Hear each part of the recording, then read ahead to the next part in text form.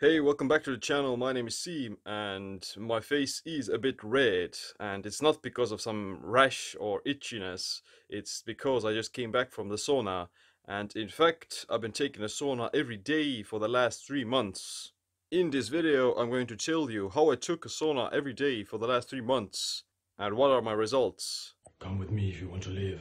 Saunas are basically sweat lodges or small rooms that are heated to high temperatures. There are many health benefits to such heat exposure or hypothermic conditioning. It improves cardiovascular health and lowers heart rate, better blood circulation and blood flow to skeletal muscle. It promotes physical endurance by increasing the heart's stroke volume, strengthens the immune system and increases white blood cell count, flushes the lymph system from toxins and pathogens, clears the skin and maintains youthfulness, lowers risk of dementia and Alzheimer's. Using the sauna 4 to 7 times a week is associated with a 40% reduced risk of all-cause mortality. Taking a sauna has been shown to improve cardiovascular functioning and lower the risk of heart disease. In a study done in Finland, people who used the sauna 2 to 3 times a week had 22% less chance of dying to a sudden cardiac event than those who used it only once a week. Those who went to the sauna 4 to 7 times a week were 63% less likely to experience cardiac death and 50% less likely to die from cardiovascular disease compared to those who used it once a week. Fortunately, I was born and raised in Estonia, so taking a sauna is a very intrinsic part of the culture, and people have been doing it for thousands of years. So, during this late summer and autumn period, I took the sauna every day. I definitely missed a few days, but on most cases, I took the sauna for every day about 15 to 30 minutes. We have our own traditional sauna, which we just heat up with firewood, and I also have a clear light infrared sauna in the house. On most days, I used the infrared sauna and I tried the regular sauna 2 to 3 times a week.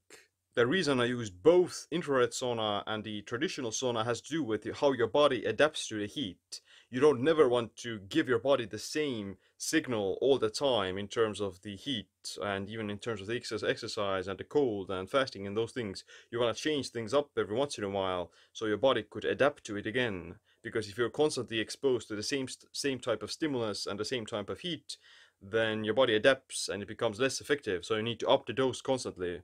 So that's why cycling between the traditional sauna and the infrared sauna helps my body to maintain its adaptability in a sense. Infrared saunas use infrared lamps to warm your body directly, unlike traditional saunas that heat the air around you. Infrared saunas stay somewhere between 50 to 60 degrees Celsius, whereas traditional saunas can go up to 120 degrees Celsius. The infrared sauna also penetrates deeper into your body to target the organs, joints, and tendons. So, for the best of both worlds, I used both saunas. So this is what I noticed over this 3 month period. I slept better. Saunas make you tired in a good way by stimulating the lymph system to mobilize fluids, relieve tension, lower inflammation, and make your heart beat faster. This mimics an easy cardio workout and leaves you kind of drained afterwards. My sleep scores based on my O-ring are already pretty high, but I noticed a consistently high deep sleep and HRV from using the sauna. Secondly, my recovery improved. Saunas are amazing for speeding up recovery from exercise and any kind of stress. It helps you lower inflammation created from working out, shuts down muscle soreness, and also relaxes you completely so your body could switch from the sympathetic mode into the parasympathetic rest and digest. When cold exposure after working out has been consistently shown to inhibit some of the adaptations, then saunas actually enhance performance. 30-minute sauna sessions after working out 2 times per week for 3 weeks have been shown to increase the participants' run until exhaustion by 32% compared to baseline. In rats, 30 minutes of hypothermic conditioning at 41 degrees Celsius increases heat shock proteins in muscles, which correlated with 30% more muscle regrowth than the control group during 7 days after they had been immobilized. Basically, taking an easy sauna helped the rats to regrow their damaged muscles faster. Heat stress also releases massive amounts of growth hormone, which will inhibit protein breakdown. Third, my skin stayed clear. Like the only skincare routine I have is eating a clean diet, exercising regularly, doing some intermittent fasting, and taking a sauna quite often. So this is the only thing that I use. I don't use any lotions, no creams, no powders, not even any clay or anything like that. This is the only thing I use, and I don't really even pay much attention to that. Sweating, in particular, helps to eliminate bioaccumulated toxins and other infectious particles. Infrared saunas are slightly better in detoxifying because it penetrates the skin much deeper, and it'll also stimulate collagen synthesis, which makes the skin more elastic and supple. Saunas aren't going to really make you burn fat either. Like, you may lose some water weight, but they're not going to inherently make you burn a lot of calories. The elevation of your heart rate increases your endurance and cardiovascular performance, but it's not a massive calorie burn. Unfortunately, I didn't take like any blood tests to see any difference in terms of my biomarkers and health. But I think that there wouldn't have been any massive difference anyway, because my blood sugar and my triglycerides, all those things are pretty low already, so I wouldn't have seen like a massive difference.